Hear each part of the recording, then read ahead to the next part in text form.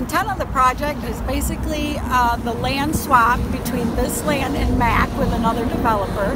And we are looking to do a community expansion with other partners within the community.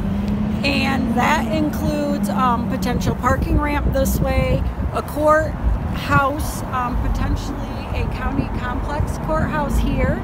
And this will be the first phase of that, is initiating the courthouse and going forward with that. We are taking that through a bonding process, and that bonding can start as soon as we have construction plans ready to go. And once we do, we will start the first phase and then move on hopefully to the second phase of being the parking ramp. This is a large project. Our last project was the Gull Road Court Facility on Gull Road, and that was approximately $23 million. This project, the first phase of that being $80 to $100 million, is the courthouse, the parking ramp, another $25 million. That spurs development in all of this area, potentially $25 million in mixed development that way.